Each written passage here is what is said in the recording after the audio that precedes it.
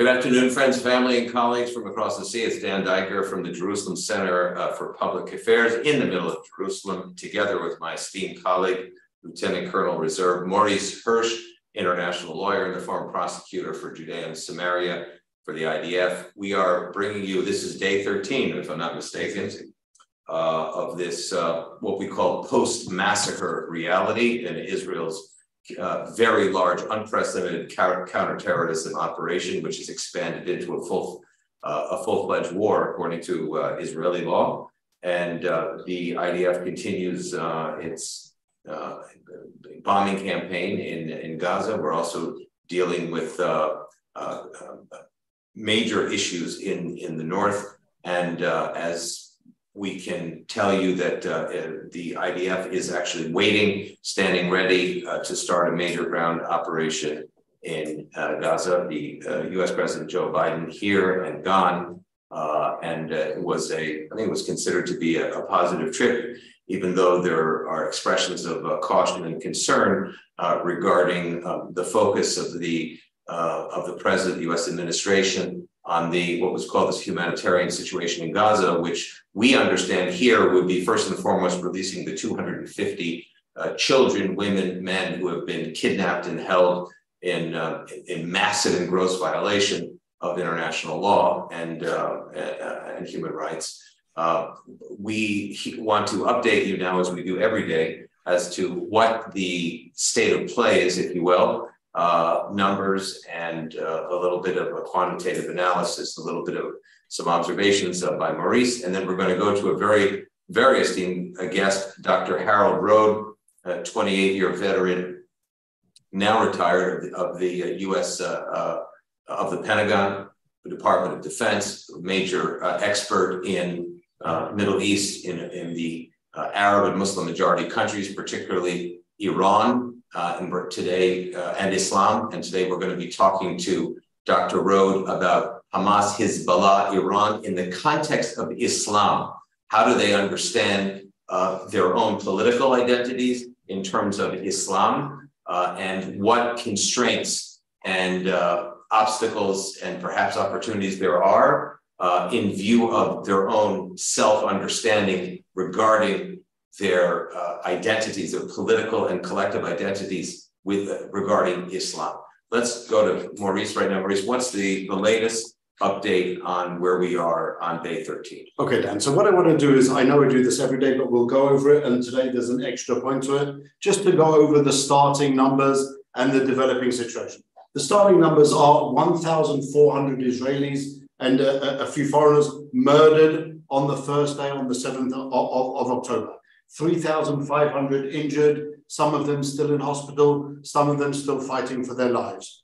Of those murdered, we still have hundreds of bodies that we are unable at this stage, even after 13 days, to identify because of the actions of the terrorists and what they did to the people, burning them alive in some cases, tying families together. Really atrocities that should never be spoken about. But that's a situation that we're still in, and 250 people kidnapped. And we're standing now already on day 13, or only on day 13, at over 7,300 missile rockets fired at Israel. Now, why do I give all those information again? Because our friends that stand with us have produced an amazing app, which allows you to do a comparison of, well, what would those numbers mean for your country?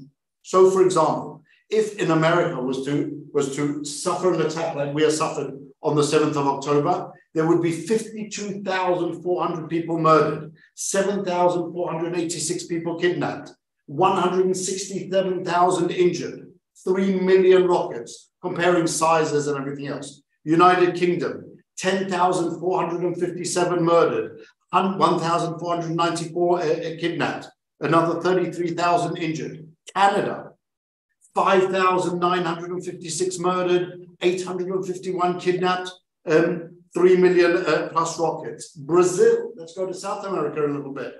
33,000 people murdered on one day. All this on one day. 4,764 people kidnapped. 2,800,000 rockets. and you can go on and on and on around the world. That's the comparison. That's on the southern region. We're talking now about the continued aerial bombardment, waiting for Israel's ground forces to go in. Just going north a little bit to Lebanon. Lebanon, we have to understand, is not quiet at all. Just a few numbers for Lebanon. We've had, since the 7th of October, 2 infiltrations of terrorist forces. It's called the Rhode forces, similar to the Nukhba forces, the Hamas terrorists who breached the fence and slaughtered people. 2 similar infiltrations from the north. Over 150 mortars and rockets fired from that northern front from Hizbullah and different people. 20 anti-tank missiles fired at Israelis and Israeli forces. Gun incidents, and 6 Israelis murdered already and another 47 injured. That's what's happening on the northern border at the same time as we're dealing with Gaza.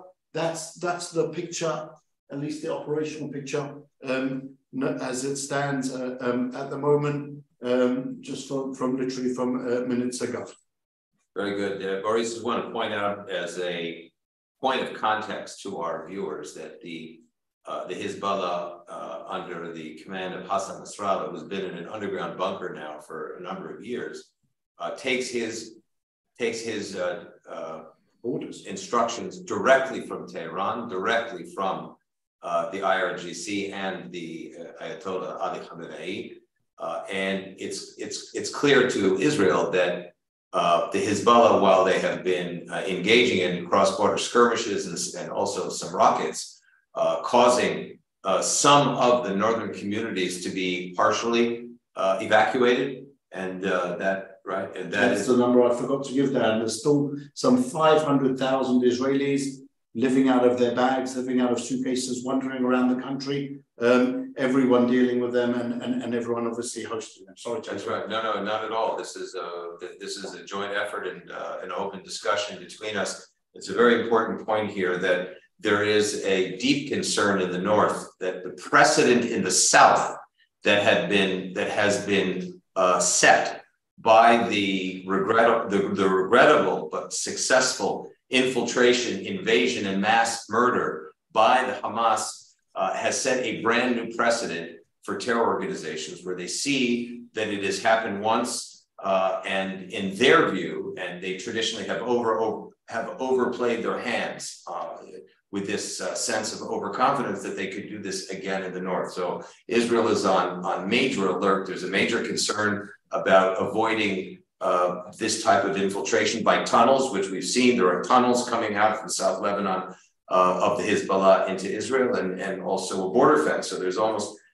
a copy-paste type of situation, even though the topography is very, very different in the north than it is in the south. Having said that, we want to go and analyze things a little more deeply now, which is why we've asked Dr. Harold Rhode, who's a senior fellow here at the Jerusalem Center for Public Affairs, a longtime advisor to the Department of Defense in Washington, and a fluent Arabic speaker, Farsi speaker, Arabic speaker. And I think Harold is fluent in English, if I'm not mistaken. Is that correct, Dr. Rhode? Well, you have to ask my parents, and they're long since not here. So that's right. It's really a delight to have you, Harold. And we have a number of I see the folks here on the sidebar, a number of very important friends of ours, colleagues of ours, mostly from the United States. So this is an important discussion that you and I and all of us have decided to have, which is we want to bring in the context of Islam to this extraordinarily tragic and dangerous week and a half of activity, and we're nowhere near the end of the conflict. We're only in the very beginning of what's going on. So Harold, help us understand, and this is in line with the invitation that went out, how Hamas, Hizbullah, and Iran begin to see themselves in the context of their Muslim identity, in the context of Islam, which you have shown us since Bernard Lewis was alive, and you was being one of sort of the star proteges of Bernard, what this means, how we understand the way Hamas and Hizbullah understand themselves. Well, thank you, Dan. Thank you, Maurice. Let me start with a few things about what is Islam. Let's say we think of Islam as a religion, and it is. It's a relationship between Muslims and their God. Now, the problem is that we in the West say, oh, we've basically progressed beyond religion. And we have a very difficult time understanding how religion empowers others, how God empowers, if once you accept God and religion, that it empowers you to do things which others may not, who are, oh, well, I'm just going to worry about myself and stay at home. Now, the thing is that in the Muslim world, people have not forgotten their religious identity. I would say, from my long experience in traveling there, and I have over there so many Muslim friends where I've discussed these things, both Shiite and Sunni. And their Muslim identity, I would argue, supersedes their national identity, their tribal identity, what languages they speak. It's just the way it is. It matters. Now, I don't want to talk about how they pray and how they fast and whatever like this. I want to talk about Islamic culture. And that is something that we don't see Islam as a culture, and we pay the price for not understanding it. Now, how do Muslims see the non-Muslims? And this will include Iran, Hizbullah, Hamas. It's all basically the same. We are not equals. The way the ideal world will be is when the Muslims rule the entire world. The non-Muslims are one nation. I'm quoting for a hadith, a tradition which is attributed to their prophet Muhammad, that there are only two groups in the world, the Muslims versus the non-Muslims, and they must rule, and they make the decisions. For the response is anywhere where Muslims are or have been is theirs forever. And that means that the difference, for example, between Tel Aviv and Nablus is none, because they ruled this entire area for, over 1,000 years. And so it's theirs, and it's theirs forever. Non-Muslims who believe in God can live there, but they must remember that they are second-class citizens. They are tolerated. Tolerated may sound nice, but what does toleration mean? The rulers determine what the rules, and the rest of us non-Muslims have to live by them. If not, we're either killed or we got to leave. It's one of the two. Now, that doesn't mean that they're all united, all the Muslims. And it's important to see what they do to each other. In Islamic culture, the concept that we have of mercy and compassion and compromise, these things don't exist. Yes, the opening line of the Quran says in Arabic, in the name of God, the Rahman and the Rahim. Now, why did I say this in Arabic? Because those words are translated, the merciful and the compassionate. But from their point of view, that they hope is that God will be merciful and compassionate towards them. But it doesn't mean that they have to be compassionate towards each other. Now, we may be extremely horrified by what the Hamas people did when they crossed the Israeli border and murdered and slaughtered and all these things. We may consider this heinous. But if you look at what they have done historically when they've conquered lands, they've offered people the choice of converting to Islam or death. And death is, you don't just kill someone. There is a word in Arabic that I learned from my late mentor, Bernard Lewis, which means the best translation in any language is German, Schadenfreude, which means the special joy that I get in watching you suffer. So when they killed us, and when they killed, for example, and murdered, whatever they did, the Israelis on October 7th, they didn't just kill them. There was a special joy that they did when they did this, when they killed us, when they killed the Jews. I'm Jewish. Now, how do we know that this is an important part of Islamic culture? Well, look at what is going on in Syria. We ask ourselves, how can they kill each other the way they are? How can they expel people? And what they have done is unbelievably murderous. It's awful. How can the Muslims have done the same thing in Afghanistan? I could go on and cite many, many, many other areas of the Muslim world. It is very, very terrible. It's hard to live there because they don't know in any time whether the people, anybody who perceives them as weak, will come and slaughter them, take their wives and children, whatever. No, this, I know, to a Western mind sounds, it's so disgusting. Westerners don't want to hear this. They don't want to believe it.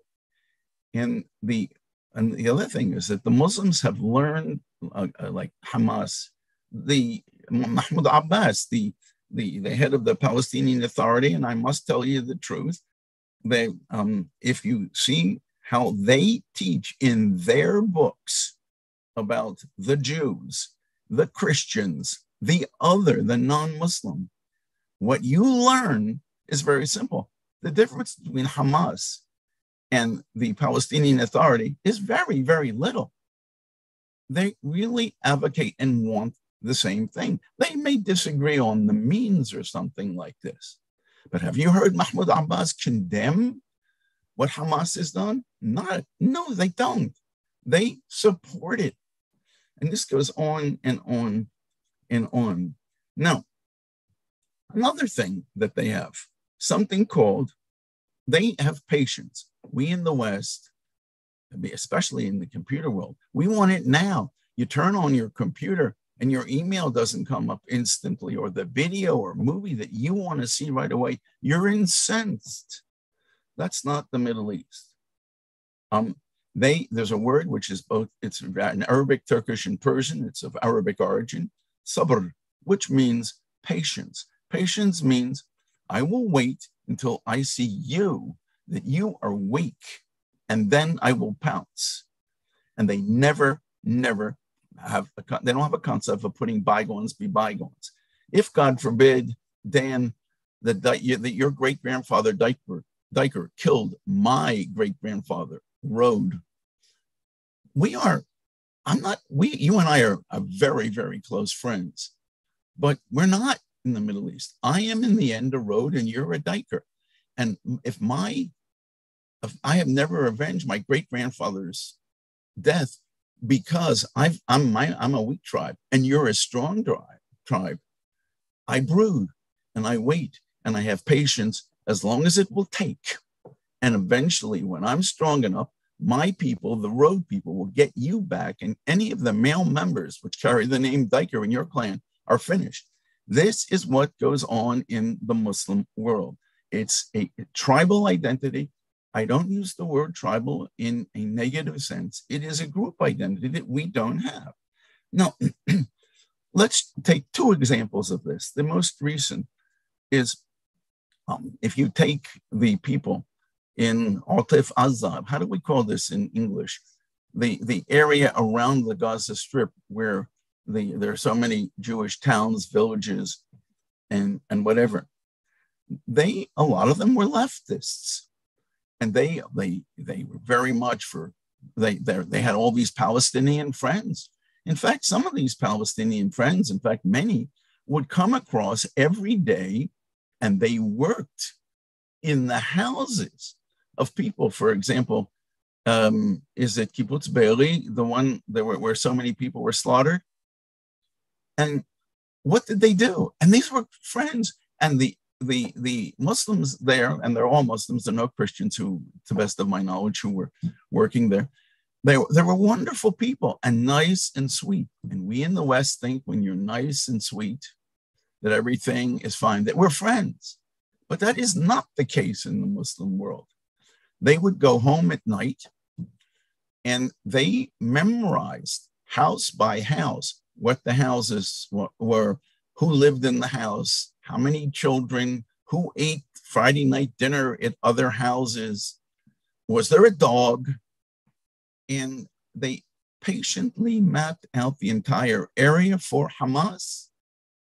And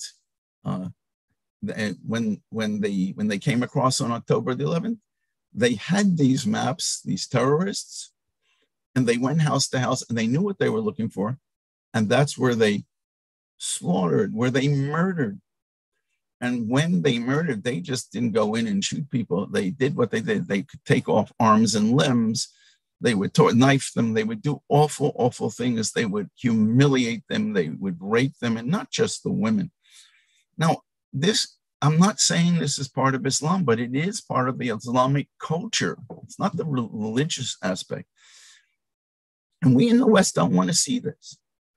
I can tell you, having, I worked, in the Pentagon and was in the White House and all over the American government.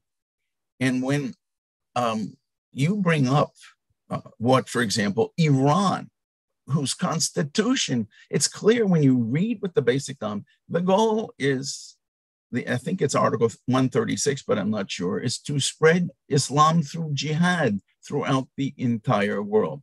Jihad means one thing. It means by the sword, meaning that's how you capture something.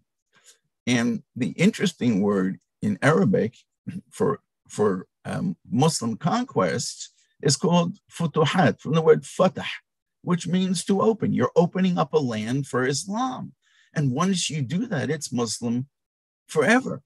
Now let's look at the Saudi flag for a moment. Just another example here. It's a beautiful green flag with some nice calligraphy written in the center, which is in Arabic, there is no God but Allah, and Muhammad is his prophet, it is his messenger. It doesn't say prophet, it says messenger. Now, that's all fine and dandy. They're Muslims. Again, it's a religious identity, but there's something else on that flag. And what is that flag? Underneath that is a big sword.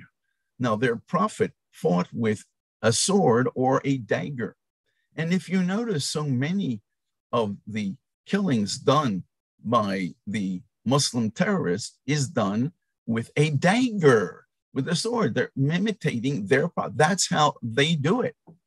And we may not like this. This is not merciful and compassionate. And although they incorrectly translate the word in Arabic, as I mentioned before, rahmah, this root means, they translate as compassion, but it's God's compassion on man, not man's compassion on man.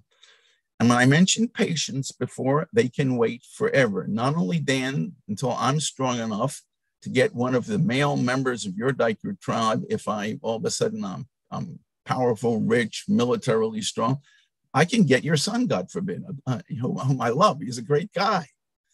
He's a Diker, and I'm not. I'm a Rhode, and I'm brooding about what your great grandfather did to mine. Let me just give one more thing, and I think I should shut up a bit, or maybe two more things, and I should let then you should really ask the questions that you want. Besides patiently mapping the area for 30 years, when I say they can wait forever, Islam began to retreat. It began to lose in Europe. It advanced and advanced until the year 1683, when the Muslims, and that was the Ottoman Turks, had advanced to Vienna. And in 1683, the Muslims lost a decisive battle in Vienna. Vienna was the front line defense against Islam. The only reason it was saved is that the Catholic Poles at the time came and rescued them and destroyed the Islamic forces. The Muslim is what counts here.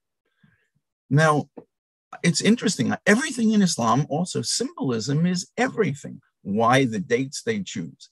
The date on 1683 in the Western calendar is 9/11, September 11th. Well, no, why?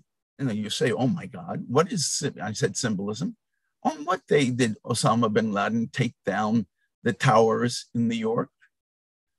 He was righting a wrong to the Muslim world. We stole their land, their perception, because they were already at Vienna, so it was theirs. We don't like this. Maybe one other thing, and then, Dan, it's your turn, please. Salman Rushdie, the guy who wrote the Satanic Verses, that I think it was 1989 or towards the end of the 80s, the Ayatollah Khomeini of Iran pronounced a death sentence on him. Now, we in the West say, and in the beginning he was guarded well and he hid himself well. But the Muslims were brooding. And what happened? All of a sudden, after 33 years, he felt comfortable. And he was in a public performance, in a public event in New York City. And all of a sudden, a guy jumps up on the stage with a dagger and starts to and mutilates him. He lost an eye, that is, Rushdie. It's unending, this battle. This is the way Islamic culture is. Dan. Thank you, Harold, for that comprehensive preview. We invite our colleagues and friends across the seas to ask questions or make comments. It's also an open discussion, and we deeply appreciate the engagement. I want to start with a question by Howard Weisband, who's a distinguished and very long-time member of the board of the Jerusalem Center for Public Affairs. Howard asked a really serious question here. Is there not a difference between Muslims and Islamists, Harold? I want to quote Winston Churchill on this, on Islam. And you'll excuse me for reading, it's just 2 lines. Individual Muslims may show splendid qualities, but the influence of their religion paralyzes the social development of those who follow it. No stronger retrograde force exists in the world. Now, that sounds absolutely horrible. Truth is, it is. But you know where I learned about this quote? I learned about it. There are many Muslims, and you have a remarkable guy working at the JCPA, and it is people like him. And I think I have, as I said probably before, I have many more Muslim friends than Christian friends. And what I'm saying is the result of conversations with them. There are wonderful Muslims, but here's the difference, that they know that if they publicly say what I'm saying, which they taught me, they will be killed because they will be understood as renegades, as apostates. And the punishment for apostasy in Islam is death. And they don't like that. Obviously, they don't like it. And they're afraid. I'm going to give you an incident that once happened to me, and I think that really answers. Are all Muslims the way I described? They live in this culture. No, they aren't. Again, you and I, Dan, have wonderful Muslim friends, and we know that. But they say, listen, be careful, because, okay, what happens to me? I'm on a panel in Paris. Oh, I don't know, maybe 30 years ago, and there was an Algerian, a guy from Algerian origin, French Muslim, who was a wonderful friend. We had been friends, my God, 10, 15, whatever it was, years. And we knew each other very well. We had knockdown, drag out discussions, and we were on the same page. We agreed about what Islamic culture was all about. And even today, I won't mention his name, and you'll see why. I spoke first, and I said more or less what I just said right now. And then he got up after me and attacked me unbelievably so, saying all sorts of things that I know from our knockdown, drag out discussions for years. That's not how we thought. And I was like, how could you do this? Number one, you're a friend. I'm a white Westerner. I think like a Westerner. And afterwards, I looked at him and I said his name. I said, I know that you don't agree with what you said. And he said to me, Harold, please understand. You're a Jew. They expect you to say these things. But if I say what I believe, which is best in essence what you said, they will kill me. And I want to live. And I sort of, half in shock, said to him, I said, X, his name. I said, I'm glad you did what you did to me then, because you're my friend and I want you to live. I need you. We don't understand. We refuse to understand. And until we see them as they see themselves, we're going to have the attacks over and over again that we just witnessed on October 7th, and what they are probably doing to the Israeli hostages right now. I wouldn't want to be one. It's terrible. I hope that I have addressed the question.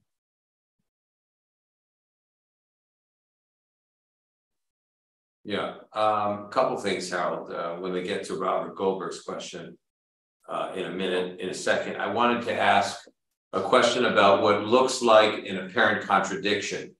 Sure, there are many. Right, and I remember that Bernard used to say in the Middle East, nothing makes sense and everything makes sense. He would say over lunch in Tel Aviv restaurants where he had his apartment that he went to, where we joined him for 3 months a year. Here's the apparent contradiction. The Jordanians, the Egyptians, the Bahrainis, the Moroccans, the Emiratis, and even to a degree, the Sudanis have made an accommodation for Israel as, accepting Israel for what it is in its own self-definition. Now, according to the definition of Islam as you presented it today, it would be impossible for them to accommodate a Jewish sovereign entity in the lands of Islam. And yet you have normalization, you have full peace agreements, normalization agreements with the Abraham Accord countries. Then you have sort of a government to government, or I think more accurately stated, army to army peace agreement between Egypt, Israel, and Jordan, Israel. But having said that, there still aren't formal treaties of peace between those 6 countries, let's say. On the other hand, the Palestinian Arab leadership, headed by the PLO on the one hand, the Fatah, and represented by the PA in Ramallah, and the murderous jihadi, genocidal Hamas with Iranian backing in Gaza and also parts of Judea and Samaria. They behave the way they behave. So how do we square the lack of the accommodation with the lack of accommodation from the point of view of Islam? I would argue as follows. There's a point beyond which that all the leaders that you mentioned can't go. They are looking for one thing, and there's an Arabic proverb that I wake up in the morning and I want to see that the people I was with yesterday are still strong, because I need to look for them for strong. They have things that I need. They will protect me, and that I can count on them. And at all times, they're also looking around at other options. I'll give you a historical one.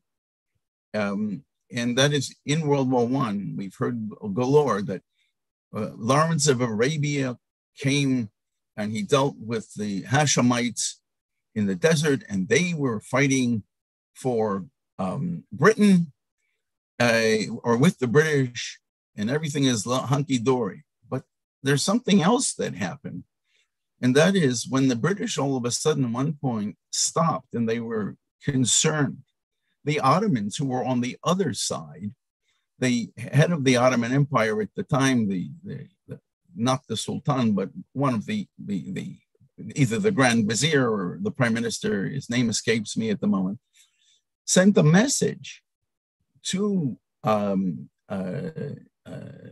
Hussein, who was the leader of the Hashemites in Mecca at the time, and said, well, you see, the British are not, they're abandoning you.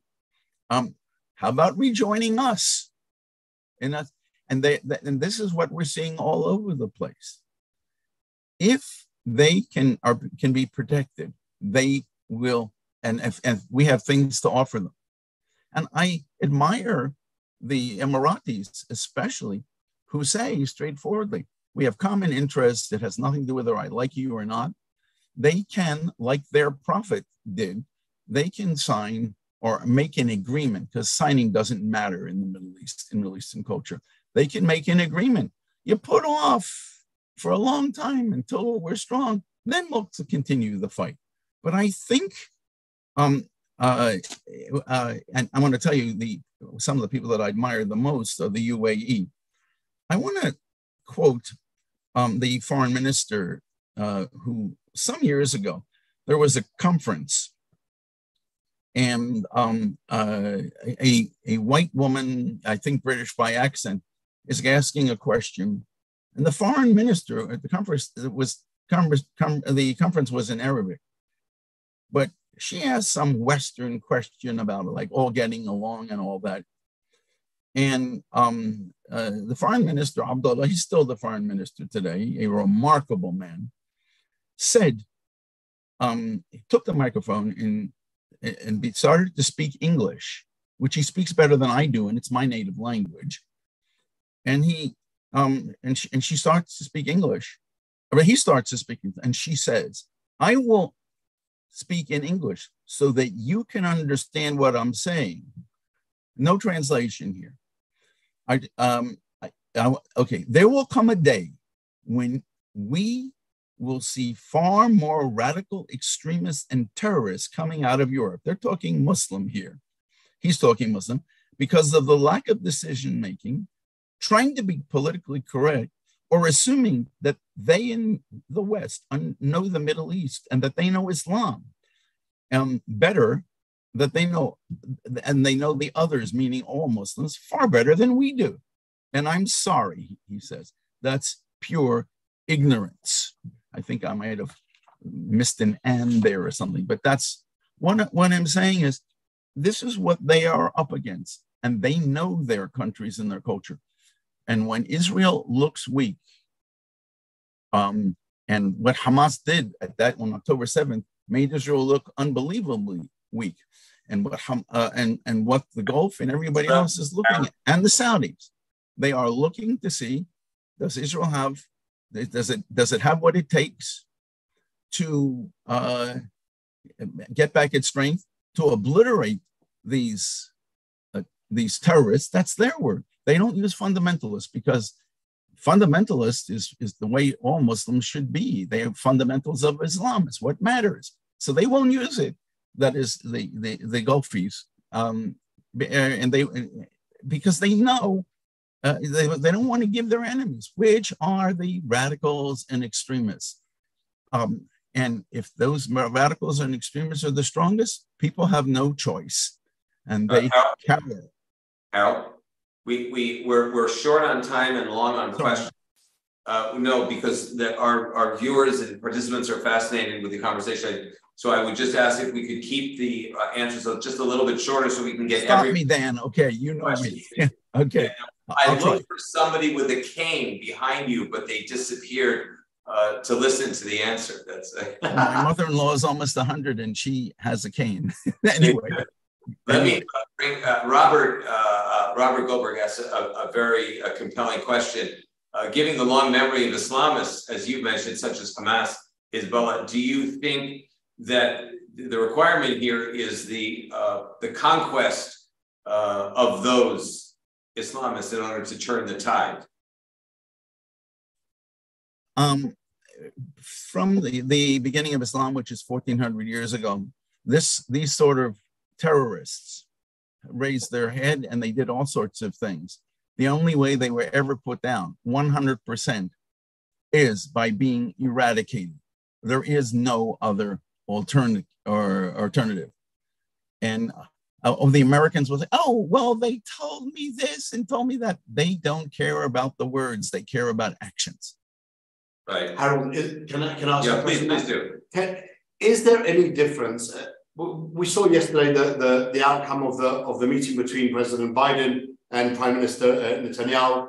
Is there any difference from an Islamic point of view between Hamas and the Palestinian Authority, Fatah? Do they see this differently? Because you clearly they see it the same. Hamas. They see it the same. Their vocabulary and what they do may be a little different. Their goal is exactly the same. As the phrase is in Arabic, they want what is from the river to the sea, Palestine shall be free, which rhymes beautifully in Arabic. Absolutely. And by the way, what we've exposed at the Jerusalem Center for Public Affairs, and you know this, Harold, because the book was written with your assistance back in 2018 and has received a lot of exposure since we were interviewed on Fox and Mark Levin with this book called Students for Justice in Palestine Exposed, Hamas on Campus. That is the refrain, from the river to the sea, Palestine will be free. That's what Hamas says in the Gaza Strip, and that's what the cheerleaders for Hamas say on hundreds of US campuses. We're updating that book now. We're updating that booklet right now. And in fact, if anybody on the call knows of a sponsor, we need a sponsor for this project. This will be a very widely distributed book in all of the Hillels across the United States and among Jewish leadership in order and media and beyond, in order to expose the fact that Hamas, exactly the type of Islamist thinking and action, Harold, that you're raising now, is actually being raised, supported, cheerleaded, cheer-led, and inspired on university campuses across the United States and Canada. But I want to add a word of caution, Dan.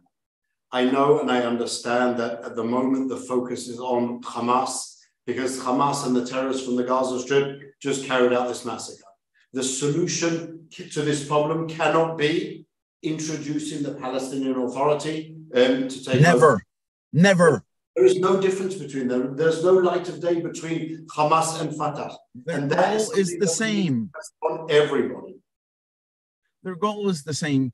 No, this is in Americans, because they think that Mahmoud Abbas, who is himself, frankly, 200 years ago of Jewish origin, they think that the Palestinian Authority, which oppresses the people in Judea and Samaria, in the West Bank, the people there hate the Palestinian Authority. So they're going to go from one oppressor in Gaza to another oppressor.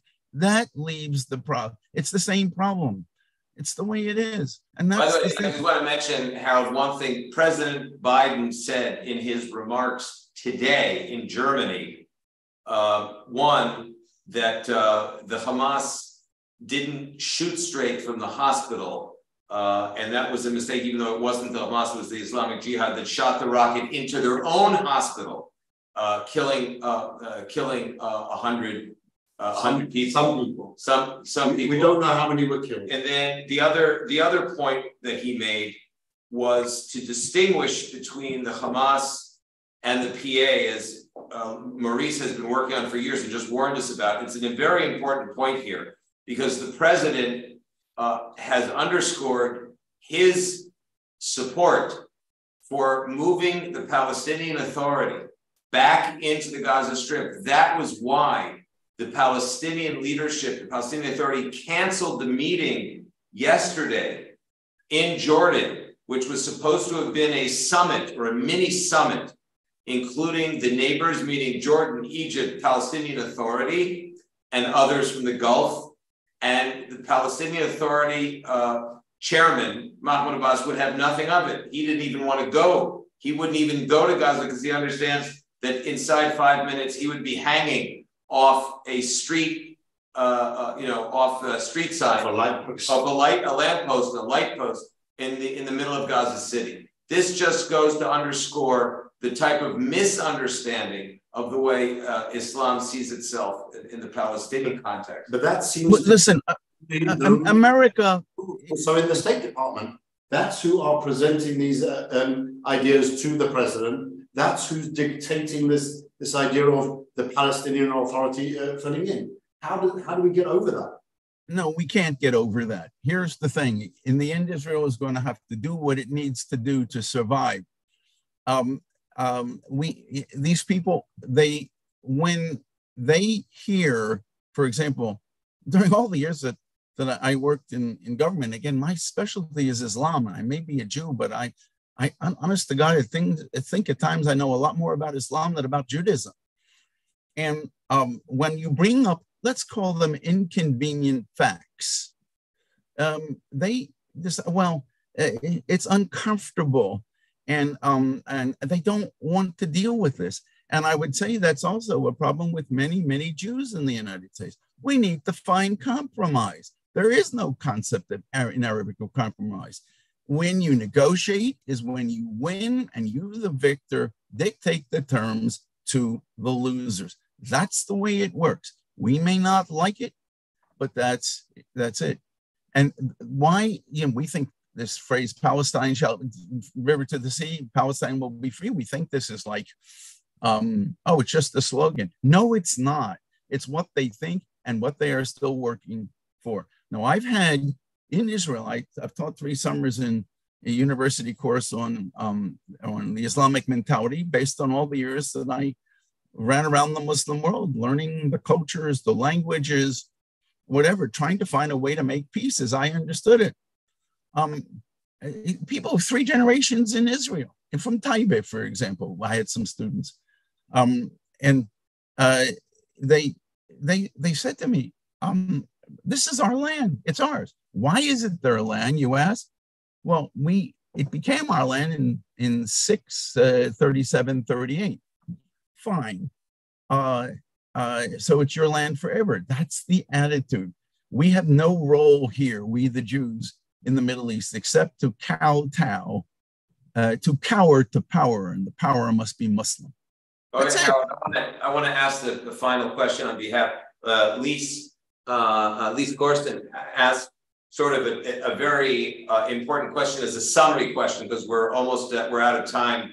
And the question is, in her words, given the reality of Islamic values, what's the best policy approach for Israel? And I'm just going to add, for Israel and the West, U.S. Department of Defense, fully cognizant of what you, Harold, have described and assessed.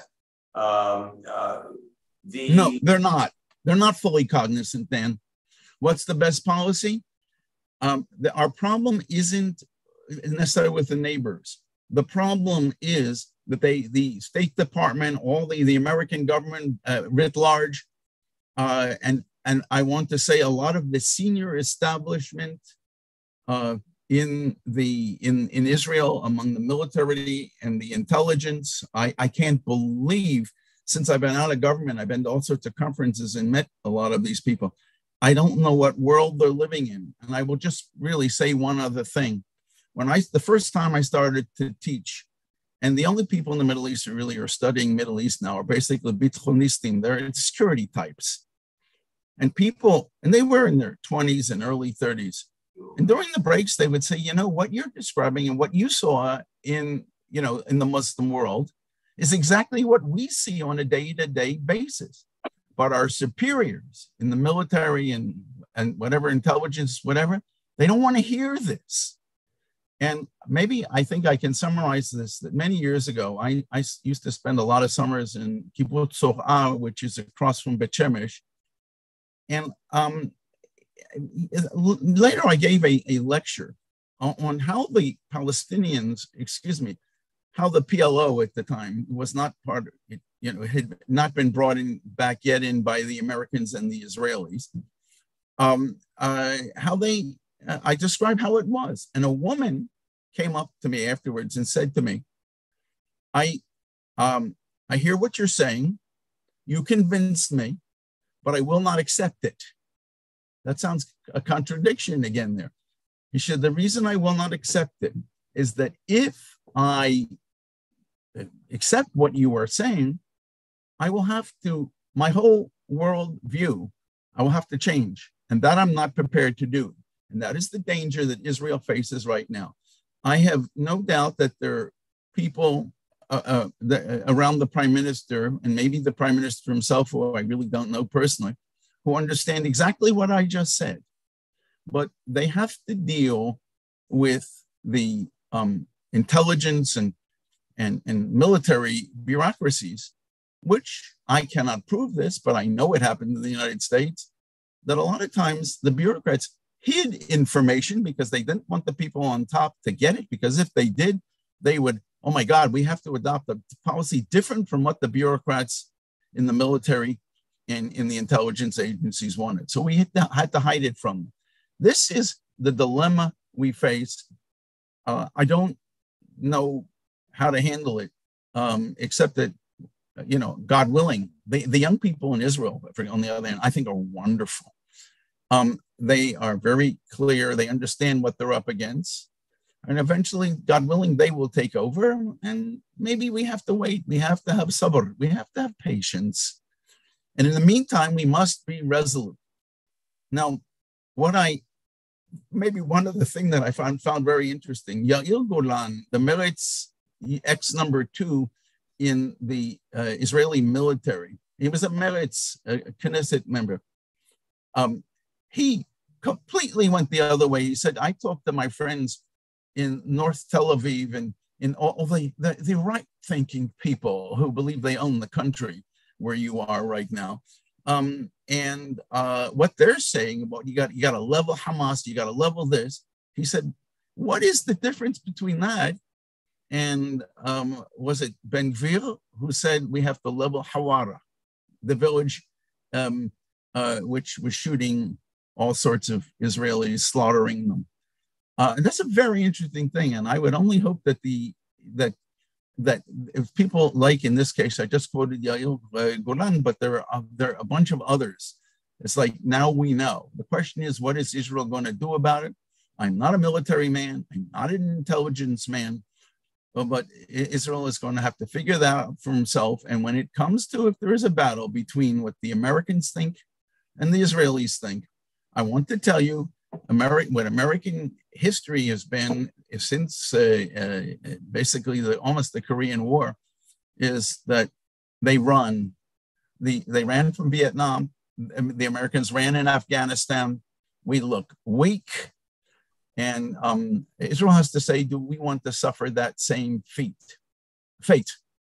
I think what you described about Yair Golan now, Harold, is something very, very frightening. This is a person who was the deputy chief of staff of the IDF. And if it took the murder and slaughter of 1,400 people for him to open his eyes and realize that there's no way to negotiate and no way to be friends with these people, then I fear we're in a bad situation. I would argue the opposite. We have to wrap up. One second, Maurice. What did you want to say, Harold? I would argue the opposite. When these people wake up, look, I'm a former rabid leftist. I'm 74 now, but up till my early 20s, I was a leftist. The question is when you wake up, and when you wake up and you have been bludgeoned by the other side, maybe it's a good thing. And he's not alone, because there are a lot of people saying things like that who are the former leaders of the protests against the regime. By the way, please, one last comment. Why did they attack the Hamas people believe they could attack now? The major reason, from my own reading and talking with people, is that when we had these demonstrations in Israel of the people, again, the intelligence, former heads of intelligence, former military leaders supporting these demonstrations in Tel Aviv for, I don't care what the reason was, basically their anti-prime minister. Then people were warning me, Muslims, this is going to bring an attack. They didn't say when, they didn't say by whom, they didn't know, but they saw weakness. And Middle Easterners, when they see weakness, they pounce, they strike, and that's it. Yeah, that's the story of where we are today. Clearly, yes. The conceptions have been massacred. Not only men, women, and children have been massacred, but the conceptions that we've lived with for over 3 decades have been massacred. And it's going to require a lot of new thinking, which is not solution-centric thinking. It's a different type of thinking. It's cultural, ideological thinking.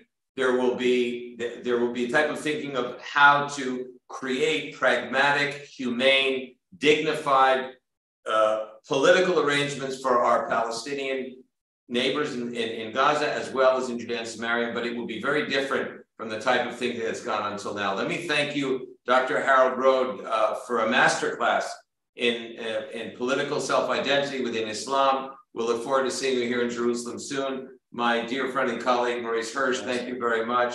And our newest professional, Yara Siegel, who's with us, and former professional with the Foreign Ministry. We're delighted to have you with us in the room. Daniel Levin, who keeps us sane and technically connected and graphically professional at times. Thank you very much. Thank you all very much. If any of you are able to support our war room, we are engaged with the only organization, the only center engaging really in perception operations, in cognitive, trying to confront and overcome this disinformation warfare by rebranding the enemy and rebranding ourselves.